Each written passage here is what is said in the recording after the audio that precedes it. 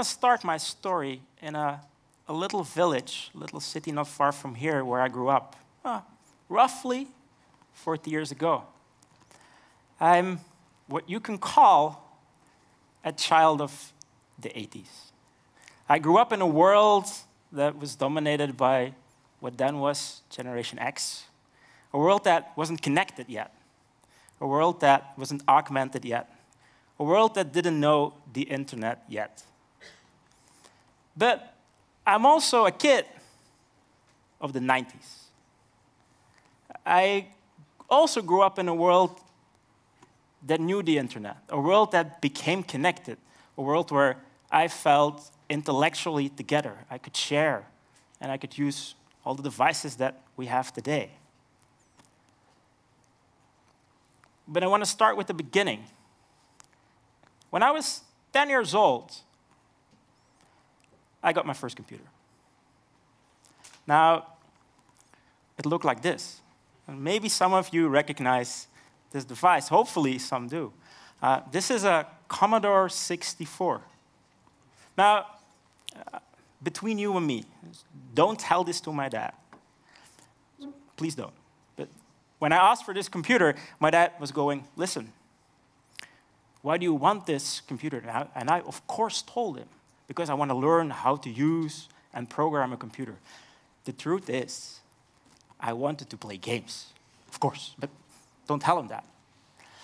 The thing was that I quickly found out that for the Commodore 64, there were no games available. They didn't exist. Nobody had made them yet. There was no store to go to that I could actually go and buy a game. So I had to learn to build them myself. And this is how the screen of a Commodore 64 looks like. This was the first graphical user interface. And if you look closely, you see this little blue dot. That's actually the mouse pointer. That's what I worked with. And a Commodore 64 has 64 kilobits of memory. Now, imagine, how much is that? Any idea? Shall I tell you? 64 kilobits of memory is half a second of music on your mobile phone. You probably haven't even noticed it. In that 64 kilobits of memory, this computer could execute programs, and I could play with it, and I could use it, I could program it. So there it is, my first computer. And a little later, Steve Jobs made this very remarkable comment. He said, what a computer is to me, it's a bicycle for our minds. It was really impressive, and it was a little bit of magic what we could do with these very early computers. We could build programs, and we could make these computers do things that we came up with in our imagination. And if you don't believe that a computer really is a bicycle for your minds, then you should check out what TED Prize winner Sumatra Mitra did with it. He brought computers with this hole-in-the-wall project to India. He gave it to children in slums. And when he came back a couple of months later, they not only understood how to operate the computer, they actually told him in Hindu, sir, we need a better processor. We need a faster computer. We need a mouse. And most importantly, we need games, of course. That's amazing. And he has repeated that experiment all over the world, getting these amazing results. So a computer really is a bicycle for our minds. But let's continue with my story. 10 years later, when I was studying at university, I was 20 years old, the world had changed already a little bit. There was this new thing that came along, and that was invented a little bit earlier by Tim Berners-Lee. In 1990, we invented the internet. And when I was working at university, of course, I had a much bigger and better computer. It was about 1,000 times faster than my Commodore 64. I could connect with people all over the world. And I couldn't just write software on my local computer and show it to my parents and my friends. No, I could actually show it to people all over the world, and I could engage with them and ask their feedback. And of course, in the beginning, I got a lot of very interesting feedback, which helped me to become a better developer later on. So here, this is a map of the internet today. This is 3 billion connections, 3 billion devices, 3 billion people being connected. And a little while ago on a TED Talk, Tim Berners-Lee actually said, the web as I envisioned it, as the web as I wanted to be seen, isn't there yet. The future is still much brighter than the past. Now imagine that we could connect 7 billion people and that they would have free and direct access to the internet. And that's what we started doing. A little bit later, we started not just writing software for our desktop computers. We started writing what we call web applications. This is what you all use today. But it was very exciting for us when the first web browsers came and when I could start writing software that I could share with people, I could install on the internet, and people could use it and play with it without having any technical knowledge. So I met a couple of people online in 2005 that were as passionate about that as I was. And we started a little project. We said, like, hey, let's try to come up with something that allows people to easily build their own website. Wouldn't it be cool if everybody could do that? So we created Joomla.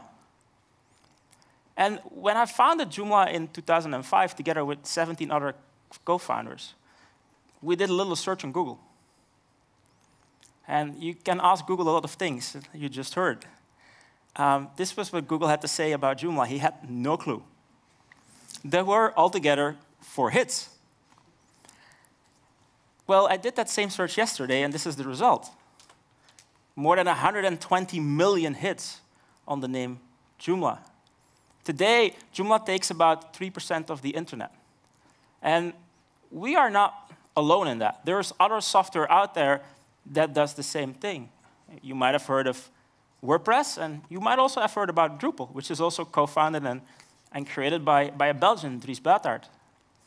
Together, all these 3 take 30% of the internet. 30% of the website of the internet run this, one of those 3 pieces of software today. Now, there is something special about them. They're open source software. Well, they're a little bit more than open source software because people always say, this is open source. And it's true, it's open source, but not all open source software is created equal. So we are talking about what we call free and open source software. And the freedom here means free, the freedom to use, the freedom to study, the freedom to change, and the freedom to share. So it's not just free as in free beer, as some people sometimes say. Beer is also important in Belgium, no problem about that. It's important. But still, those freedoms are also important. Now, I see a couple of people in the front going like, what? Why are you spending 3 years of your life giving this software, building this software, and then you're giving it away for free? Are you out of your mind? Like, what doesn't compute up there? Why didn't you just commercialize it and sold it for a lot of money? See, and that's a very interesting question, a question that I struggle with for quite some time. Why don't I do that? And I didn't have a good answer to it until quite recently, actually. In the beginning, we joked around. In the geek world, we often say, if you want to have a geek, well, we consider myself a little bit of a geek.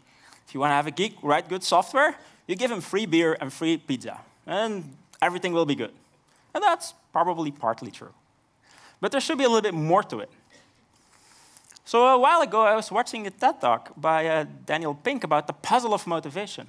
And in that talk, Daniel talks about the maximizers of purpose. And I realized for myself that I wasn't just a guy that was pursuing his next paycheck, that was trying to maximize profit. I was somebody that was looking to maximize my purpose in the world. I was looking to master something, to be independent, to change things. And that made a lot of sense to me. And another reason that I think I do what I do is because, in a sense, I want to be part of building this world. I cannot control it, but I might be able to influence it a little bit. And that's what Douglas Rushkoff writes about in his book, Program or Be Programmed. You have 2 choices. Either you can let people build the world for you, and then you're going to need to live in it, and you're going to be programmed. Or you can try to influence it and help program it yourself. And I think the most important reason that I'm doing this is because I don't think we have a choice. I think that we are coming at a point in time that there is no choice anymore. Technology is evolving so fast. Technology evolution is exponential. There is more technology progress in the last 10 years than in the previous 100. My computer that I got when I was 10 was a very simple, simplistic computer. The computer that I got when I was 20 was 1,000 times more powerful. The computer that I had 10 years later was 1,000,000 times more powerful. We need to work together.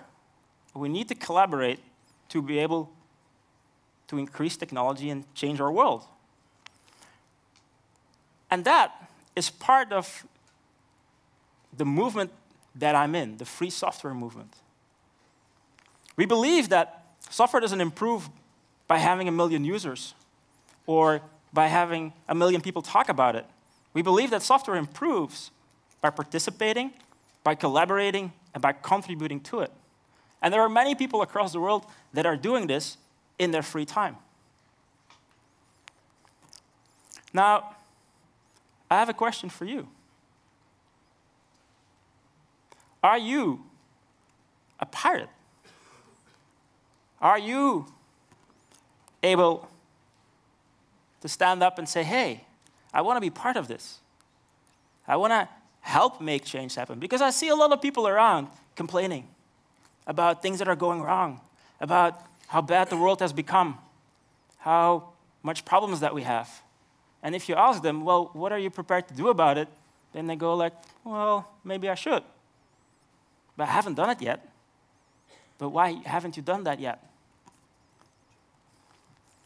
See, Douglas Rushkoff says, we are today creating a blueprint, a design for our collective future.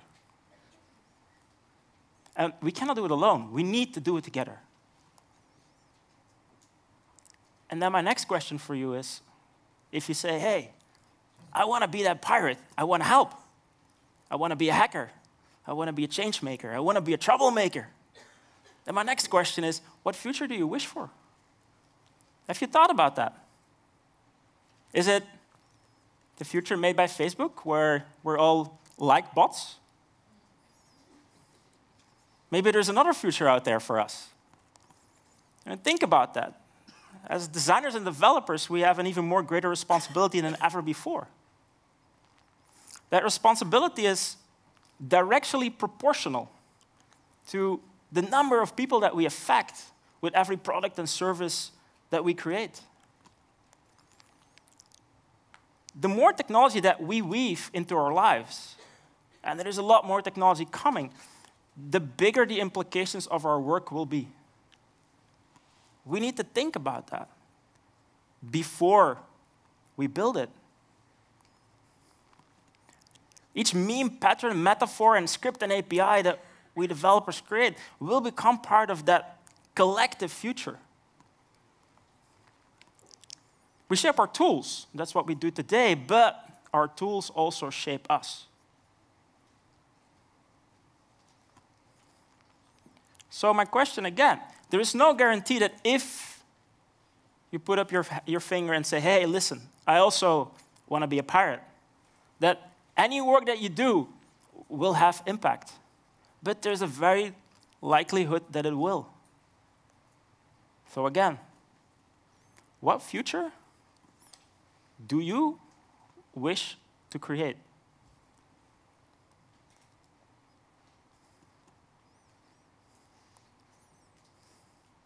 Work is going to fill a large part of your life, and the only way to be truly satisfied is to love what you do. Time magazine, I think, says single-handedly he created the industry. It was the magic. We could influence the world. Most places in life are continuously telling you that your dreams aren't possible or practical. What you want to do is race after them.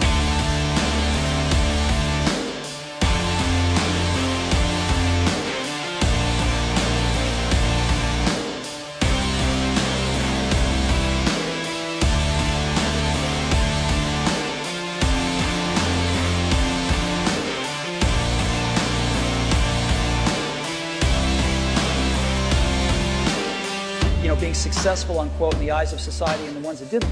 Oftentimes, it's the ones that are successful loved what they did so they could persevere. We believe that people with passion can change the world for the better. That's what we believe. The minute that you understand that you can poke life, that you can change it, you can mold it, once you learn that, you'll never be the same again.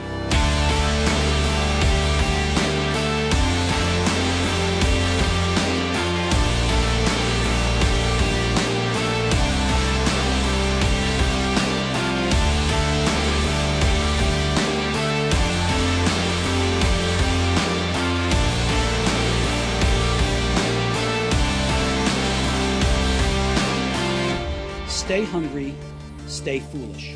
And I have always wished that for myself. And now, I wish that for you. Stay hungry, stay foolish. So I want to leave you with two wishes that I always had for myself, and I want to wish them for you too. This is things that I try to remind myself of every day. I don't try to live a base, mundane life, just with the idea of living a happy life. I see it everywhere. The latest, newest hashtag is YOLO. You only live once, which is awesome, and you definitely need to make the best out of it, but you can also make the best out of it changing things. So what I try to do is I try to pursue things that are so important that even if I fail, and I have failed many times already, it's still better to having tried. That's my wish to you. Thank you.